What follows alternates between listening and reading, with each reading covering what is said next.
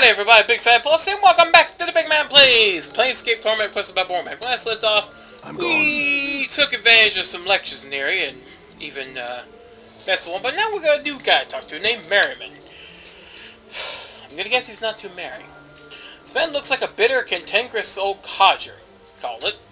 His mouth is twisted into a frown that becomes even more severe as he notices you coming his way. Merriman my name may be, but merry I am not. Off with you, young one. No time for the likes of you. He goes into a fit of coughing from the exertion of shooing you away so loudly. Fine, bitch. Alright, now. And now we're going to head to the dormitories. Which... This is a dormitory?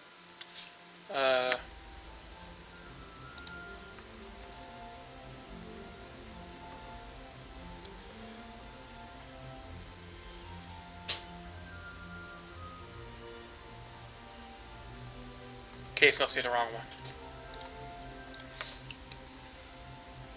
Yeah, it's mostly someone here I gotta see.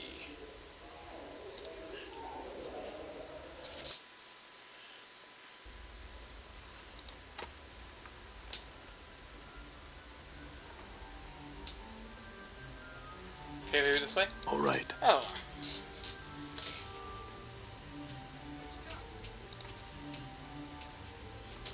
I'm gone. Oh. It's an actual fragging door. Oh, look at this, ma'am. Ma'am? Unfulfilled desire. That's a hell of a name. The woman before you is incredibly attractive. There's some intangible aura about her that makes you want to speak to her. As you step up to her, she glances at you quietly, then gives a knowing smile. Greetings! And a sneeze! Sorry, ma'am, I hope you don't mind that. You want something, yes? She hisses the yes, drawing it out slowly, sensually, from between her teeth. I can help you. Name your desire, and I shall provide it. More than... I love the festival! Morty, my head, how you doing? The woman ignores Morty, her eyes locked with yours. She smiles, awaiting your response.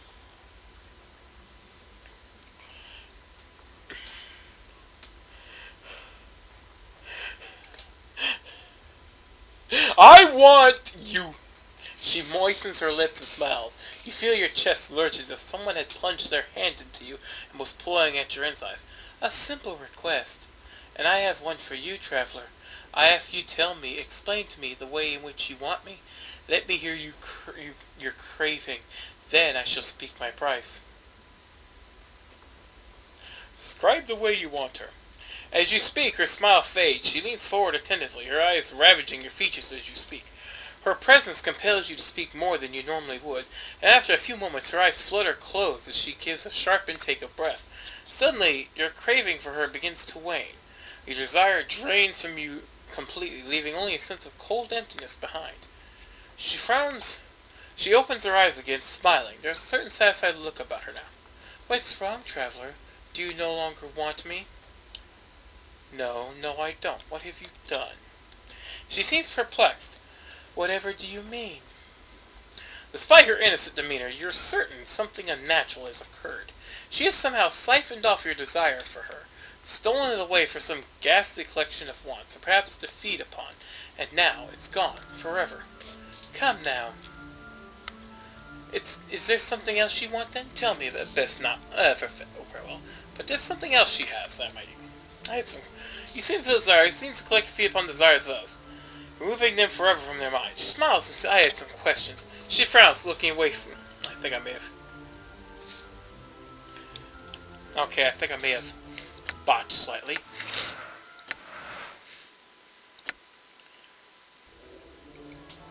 Let me see if... Yeah, I have botched. I went into that very horny, I'll admit.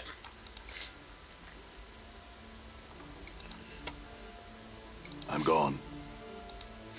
Okay.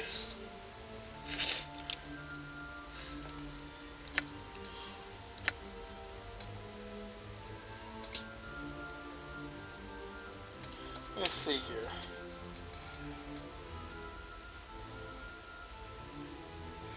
Okay.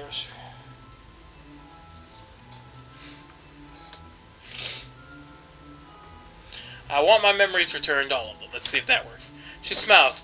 Much may be forgotten in a lifetime, and much more in several lifetimes. I can't help you. She studies your face closely. Explain to me the ways in which you want these memories. Speak to me your craving, and I shall speak to you of the price.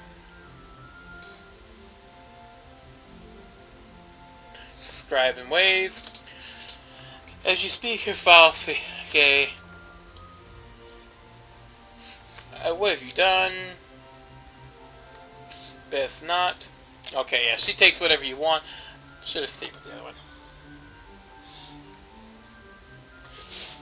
Okay. She has a... Okay, so we gotta do that and then talk to the drunken mage again. Let's see. Do I have to do that later? Okay. Festival room clerk. Done. Oh boy, I tell you, that lady. Whew.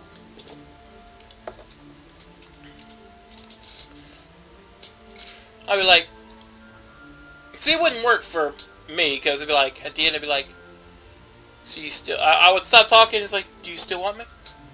Yeah, can I bang you, please? Okay. How do I get?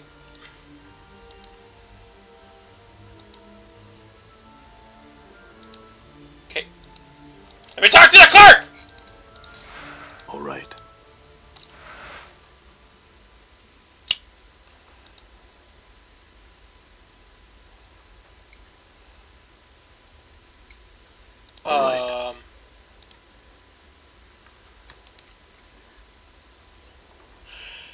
One second. Yeah, I finally did. It took me a few minutes and I had to finally realize, oh, I have to move Morty out of the way. He's in the way. The attractive young woman smiles pleasantly. Greetings, sir. She closes her eye, flips through a large ledger, stopping at what seems to be a random page and opening her eyes once more. Ah, here's your room key. Why are people yelling in the background? She hands you a small key. The easternmost chamber has been waiting quite some time for your return. Would you like to rest now? No. What do you mean by waiting for my return? The clerk gives you a strange look. My ledger indicates that this is your key, sir, and it has been for a good... Interruptions. My ledger indicates that this is your key, sir, and has been for a good long time. If that is not so, then perhaps I am merely mistaken.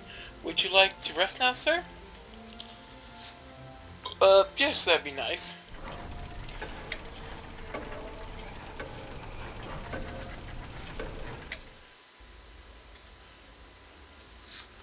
Okay, where's my room?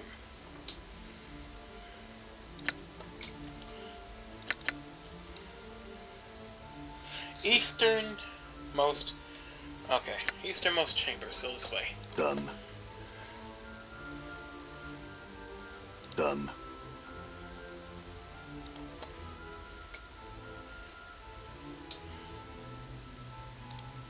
Damn.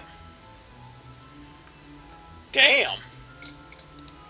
You see a small enclosed patio through these glass doors. Damn! The door is locked. Why is this door locked?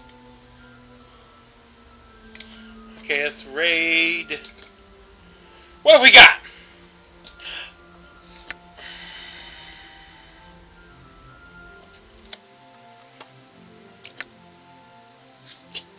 Morty!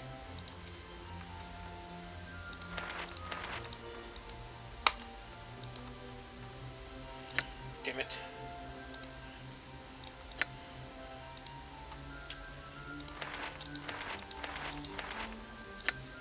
Okay, let's see here.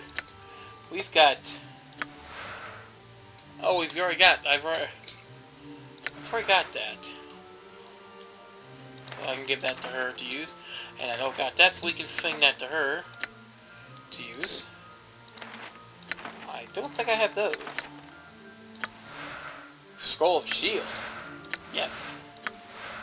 Scroll of Pacify. Yes. Oh wait, I forgot. I could probably give these to him. He could learn them. If his inventory... Oh. This character is too far away. Okay, bye, gather up!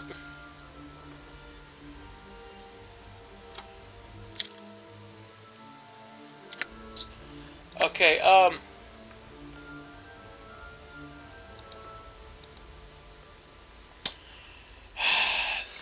Dakan, why are you off having a conversation with people? Get your ass over here. Dummy. Okay, I don't think he... Why do I just... Here, Anna wants to give you her clothes there, buddy. Think... Oh. See, I have this one. Damn. Okay, no, I didn't got those spells. Scroll of Friends. Oh. What about Scroll of Blindness? Could you... Give me back my damn ring. And here, you take the Scroll of Friends. You could probably use it. Yay! You've got more magic! Alright, Morte! You're my, Raider of Fine Junk. High quality stiletto, needle thigh, jar of embalming fluid, that's probably useful.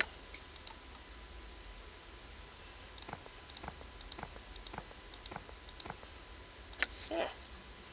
Definitely. Sure, why not? No, wait. Let's see what crap we got here.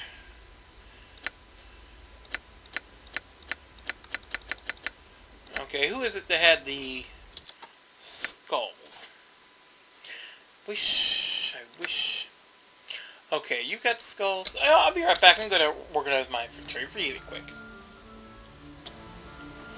Alright, I'm back. I managed to empty my inventory. Basically, all the key items that I didn't feel were, that weren't going to be used immediately or in the near future, such as the tomb keys, skulls, bones, whatnot, I promptly threw into the thing here. This thing right here. I mean, this is my room after all, so of course, all these should be fine. So now we're going to take and use her thieving skills. Let's see here. Special ability. And open this here lock. Lockpick succeeded. Now if you could just step away. Alright. It's my closet. Then what we get? Scroll of Fire and Ice and a dodecahedron. First. Yes, of course. And we're going to, let's see. War shield.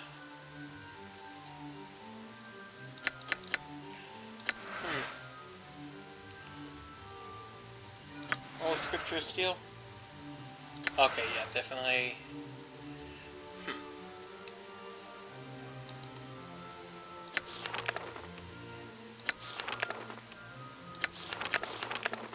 Ooh. We don't have any level 4 spells, we got level 5 spells. Yay! And what else have we got here? A dodecahedron. This heavy dodecahedron, about the size of both your fists balled together, seems inexplicably familiar to you. Texture is cold and smooth, but whether it's metal or stone, you cannot tell. A certain, almost intangible tension runs over the object, as if it were ready to spring into the air at any moment. Lovely. Let's use it. This heavy dodecahedron, about the size of your both fists balled together, seems to be... Assume a tangible tension. Examine the dodecahedron closely. Upon closer examination, you realize that each side of the dodecahedron is a plate that can be twisted clockwise or counterclockwise. It appears to be a puzzle box or combination lock. As each of the pentagonal plates has 5 possible positions, the dodecahedron has no less than 244,144,625 settings! This is why I don't play with Rubik's Cubes that much. It would take every second of the next 77 odd years to hit all the combinations, but then you might just get lucky and stumble on the solution in minutes. Fiddle with it for a bit. As you methodically twist the cold gray facets of the dodecahedron, a strange sensation forms at the base of your skull. Your hands seem to move of their own accord, turning the object and spinning its facets with mechanical precision. You've done this before. You knew the combinations once. And you also became aware that there is a certain danger within the object. Whether it's from simple traps or something less mundane, though. You cannot recall. Keep working at it. In moments, you have what might be the first 4 sides locked into their proper places. As you begin to twist the 5th side of the dodecahedron, you recall a cunning blade trap that would snap out the last of the meddler's hands, slashing their wrists and severing fingers. You avoid the trap with the proper number of rotations, certain that you've made progress in unraveling the object's secret. Keep it. Keep doing it. After avoiding the dodecahedron's springing blades, you slowly puzzle out the next series of facet positions. As you start to turn the 9th side of the dodecahedron, you suddenly remember a second trap. Jets of toxic gas that would form a billowing cloud of lethal corrosive vapor around a curious meddler. You circumvent the trap with the correct amount of twists, positive that you nearly unlocked the dodecahedron. Keep it doing it. 5 grand! You circumvent the dodecahedron's poisonous gas trap and begin your work on the final facet positions.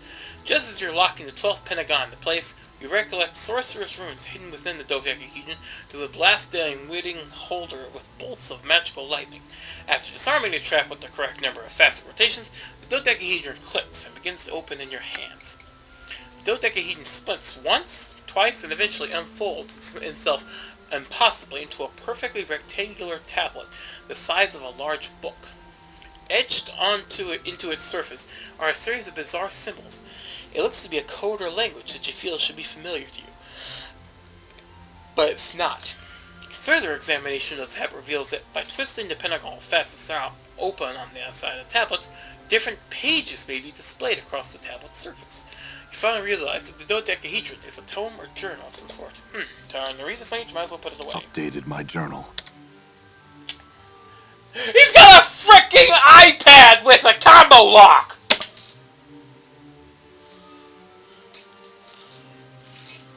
He's got a freaking iPad with a combo lock! Ain't that a bitch? I can't even afford one. He's got one. He's got one nestled away. I am so angry. But now we're going to leave the fest hall and go talk to the drunken mage the drunken mage, and see if we can help him.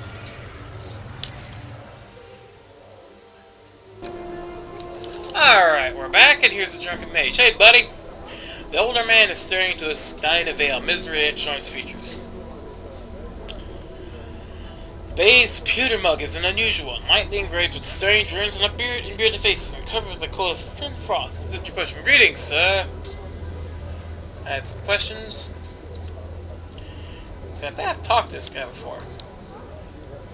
Yeah, I did talk to this guy before.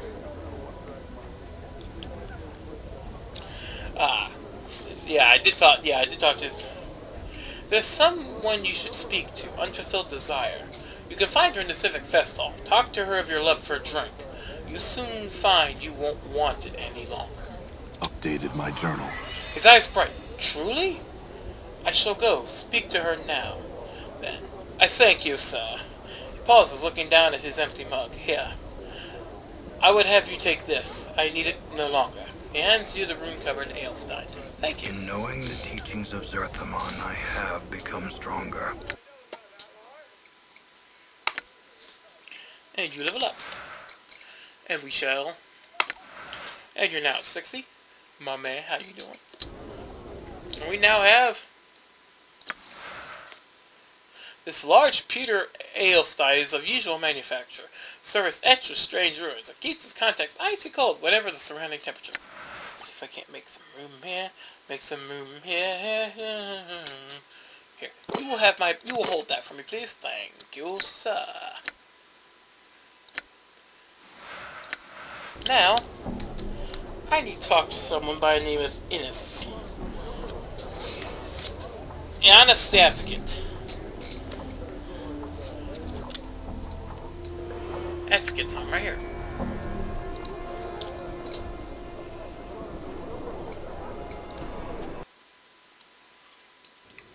why I almost ran into this place. Wait. Maybe?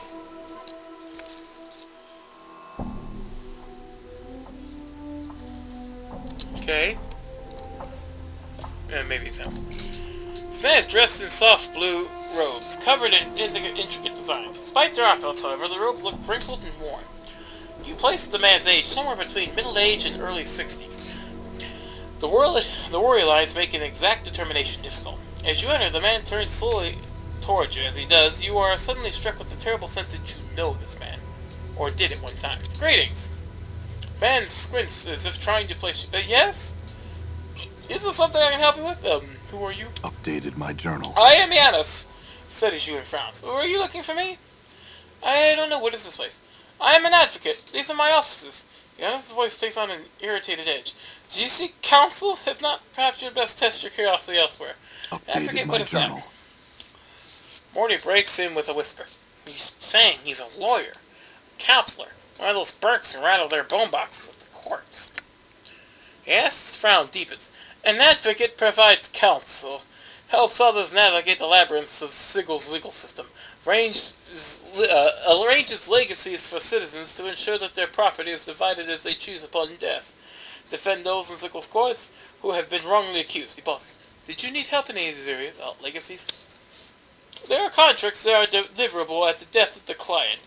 They provide specifics on how a person's possessions are to be divided upon the event of their demise. I have also heard of them called wills. I see. Perhaps there's something else. Okay. Anything like dustman contracts? Oh my, no!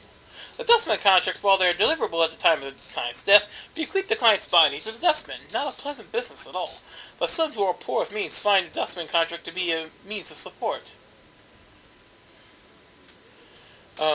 How would one go about invalidating a dustman contract? Updated my journal. He frowns slightly. One that is already signed. Little or nothing can be done on signatures in place. The dustman contract is really quite specific on the destination of the corpse after death. Without the destruction of the contract, there's really nothing that can be done. Let's see, perhaps there's something you can help with. Ray, what is it? Excuse me, but are you alright? You must excuse me. As of late, I have been beset by troubles. I'm afraid it's been a rather trying time these past few years. Anything I can help with? No, there's very little that can be done. He nods to you. Nevertheless, I appreciate it. Thank you. Perhaps talking about your troubles will ease your mind. Yes, laughs. Yeah, sighs. Laughs. I do not wish to burden you. I lost my daughter long ago. It was also a fire, but there's another matter. Tell me about your daughter. Instantly, Yanis seems to collapse himself. Yes. His businesslike facade drains from his face to replace with cold despair. My daughter, Dianera, passed away some time ago.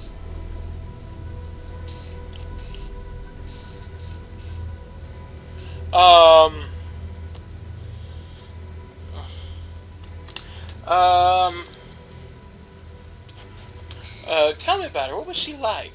Dianera? She was young. She had recently joined the Society of Sensation, the Sensates. Not an unpleasant faction, but she had also met someone there. She followed him on a journey, and there she died. Her body... He looks pained. I was not even able to recover her body.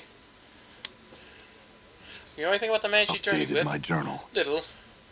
I barely even knew of his existence, so she had departed. By then, it was too late to have known him. How did she die? I do not know. Her body was never recovered. His face turns blood red as his hands clench in a fist. And that is perhaps the most maddening part of this misery. I will never know what possessed her to run off like that, and what happened to her, nor where her body lies now. Do you know where the Dianera and this man went on their journey?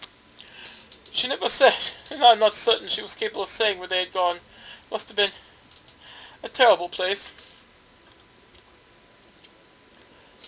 I see. Tell me about this fire.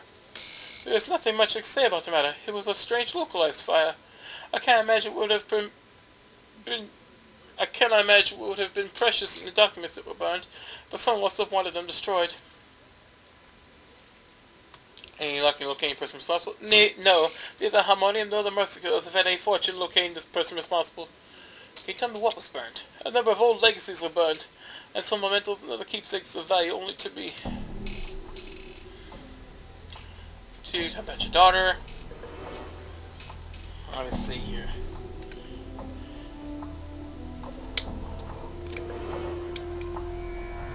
Let's see. Let's click for more. Let's see what happens with number 4. I saw a woman by that name return to the mortuary memorial hall. She had become a ghost and claimed she knew me. What? Yeah, this looks flustered. What did you just say?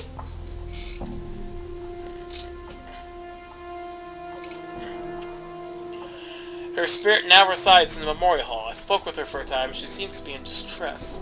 You spoke to her? And that seems to be more confused by the moment. What distresses her?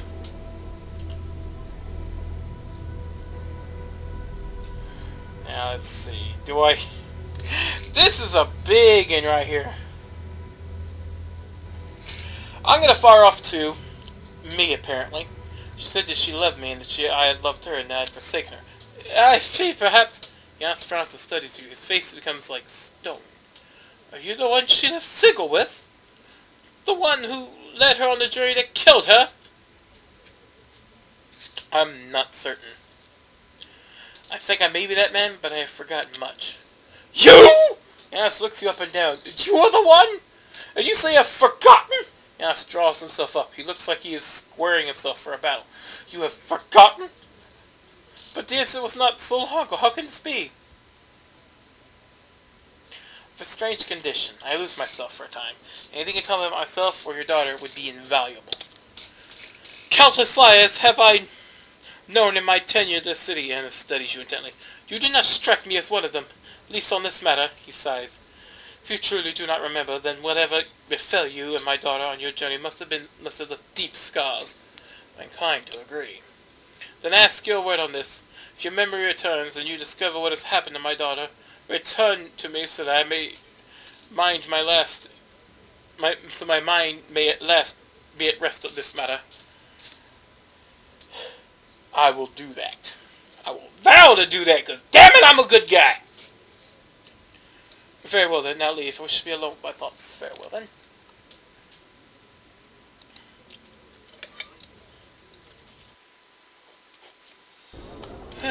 So now we've met Deanira's father, which didn't end horribly badly. Could have ended worse, but it didn't. 1 second. I love it when people interrupt me, especially in my outro here. So, will we find out what killed Deanira and me, and who else do I have to talk to here in Sigil? Give you a hint, everyone else. Find out next time on the BygMan Plays! Planescape Torment requested by Bormac. Till then, it's Big Fatty Plus, sayonara, and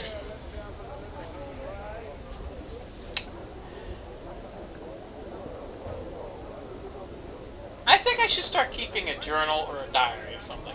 So that way, should I ever lose my memories, for some whatever reason, because cliche and amnesia, I can go back and read, okay, so yes, I was a fat, deadbeat, no good, nerd loser when I was full of memories. Wait a minute, that's not a good idea at all.